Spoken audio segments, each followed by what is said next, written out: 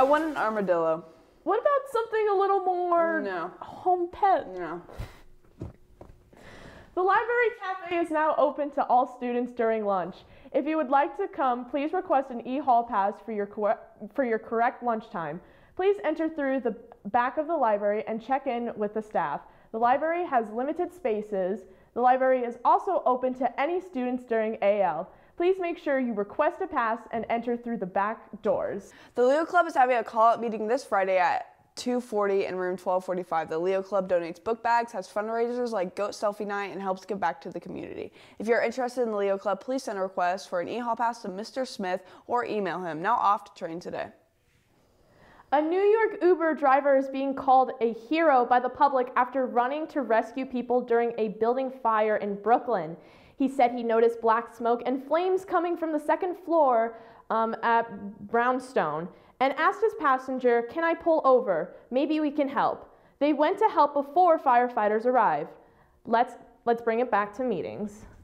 The art club is starting back up. Their first meeting is Monday, August 22nd. You can join the club via the QR code outside room 2077. The $20 fee is due September 1st. Contact Miss Evans or Miss Levy for more information.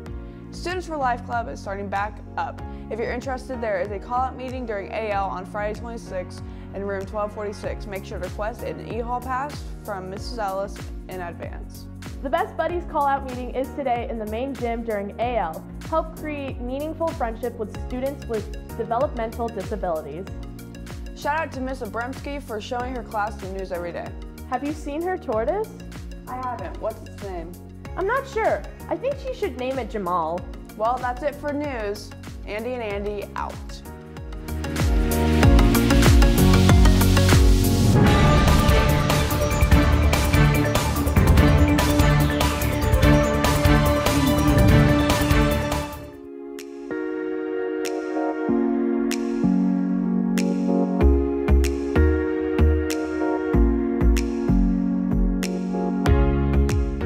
Welcome to the part of the show where we can tell you how much better we are than Carmel. In case you didn't know, we really are. Let's take this good energy into sports. On Thursday, your boys' varsity soccer team beat Carmel 1-0. Goalkeeper Noel Pena supported the team by blocking multiple shots, and AJ Tipner scored the only goal in the game. Great job, Millers. The Noblesville Miller boys JV soccer team beat Carmel 3-1 during their second game of the season. Great job, boys. Their next game is August 20th, away at Avon High School starting at 6 p.m. On Monday, the Millers beat North Central, taking a 4-set contest. The Millers start off with a 2-0 this season. They will be playing against Bishop Chatard on Saturday. Let's run it over to Pro Sports.